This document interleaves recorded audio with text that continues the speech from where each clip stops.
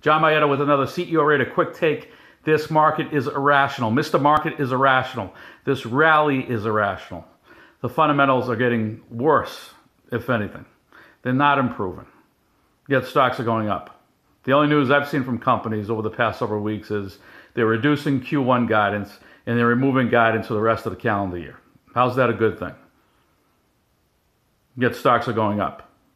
Apparently all news is good news to irrational Mr. Market.